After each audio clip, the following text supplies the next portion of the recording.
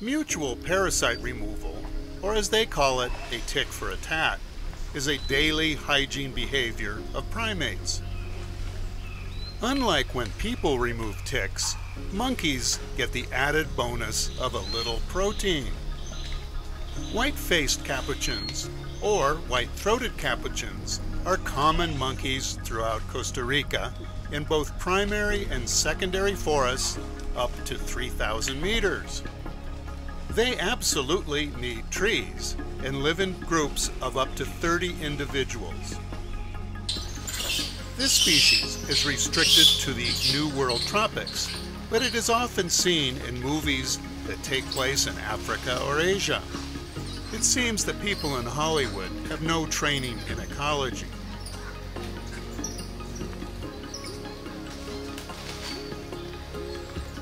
In this group rub, white-faced capuchins are using citrus as an insect repellent, arguably a case of tool use. Capuchins have also been seen rubbing themselves with other plants, even with ants and millipedes. These diurnal, prehensile-tailed monkeys have a female bonded social organization, where the females stay in the group while the young males have to leave the group. This only happens in 2 New World monkey species, but is common in the Old World primates.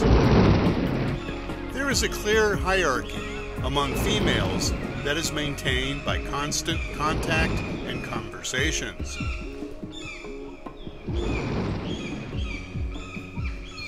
The diet of capuchins is varied, but consists primarily of fruit and insects, which depends on habitat and availability. Generally, fruit is more than half their diet. Here, they are closely checking the fiddlewood fruits for ripeness. They tend to spit out large seeds, but smaller seeded tree species are dispersed by them.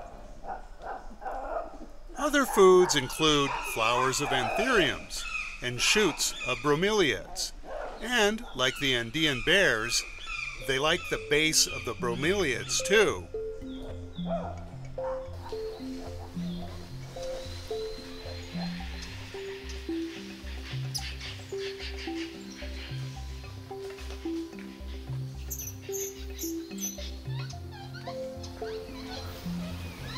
Although a large male coati is feeding on the fiddlewood fruits right next to the capuchins, they are not friends. In fact, capuchins are known to kill and eat baby coatis. Capuchins are so opportunistic, they have been observed taking bites from the tails of iguanas and even nibbling on silky anteaters that are in torpor. That's bizarre. Despite a lot of screaming, white-faced capuchin males get along better with others in the group compared to other capuchin species in South America. Old and young males even cooperate to drive off predators. Curiously, the dominant male may not be the oldest, nor the one that mates with all the females. In terms of the organizational chart, there is the dominant male, a real jerk, usually followed by the dominant female, and then the beta male and beta female. With a little patience, one can figure out who is who by their behavior in the group. Groups of monkeys are called troops, and a troop of white-faced capuchins needs between 30 and 160 hectares of forest to survive. If you watch carefully, you may notice that males spend more time closer to the ground, and this may explain why they tend to be more carnivorous.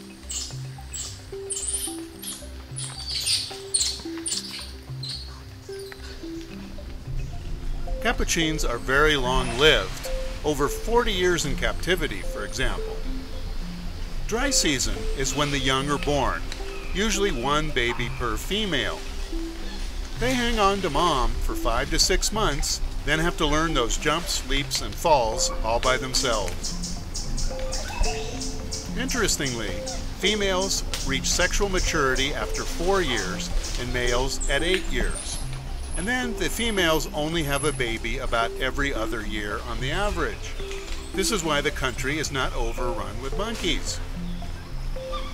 All kinds of insects are eaten, and capuchins look everywhere, especially in leaves for caterpillars and the like. No luck for him though. These monkeys don't like dogs, and will break off branches to throw at any potential danger, or break them just above the problem. Many a tourist has been clobbered by a falling branch from an angry capuchin, and they are also known to hurl their own excrement if they really don't like you. It's better to drink up here than down there by that dog.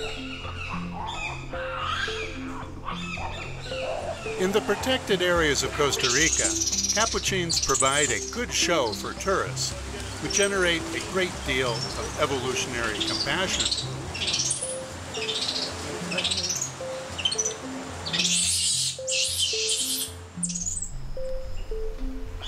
A clean monkey is a happy monkey.